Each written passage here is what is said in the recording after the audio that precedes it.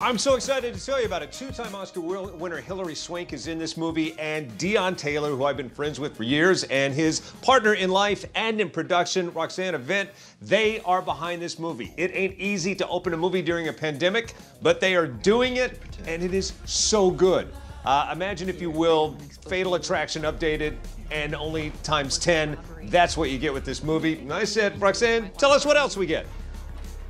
Don't assume that it's the average movie and you know the outcome, because just when we think, or you think, you have it all figured out, we're gonna switch it up on you. And no one does it like a Deon Taylor film, right? And it speaks to humanity, and it speaks to everything that everybody's going through. Yep. And Deon, you want to round it out? Pile on. What pile on?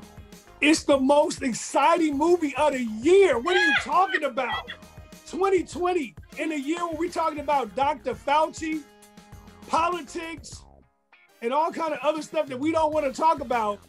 I'm now telling you to go see Fatale so you can escape from the madness and see two-time Academy Award winner Hillary Swank opposite Blue Eyes himself, Mr. Michael Ealy, in the most erotic, dopest movie you can see in a year, man. So go see Fatale. You will not be let down. It is crazy. And I'll make everybody on your show a bet. I will guarantee you right now that you cannot guess the end of this film or how it will play out, period.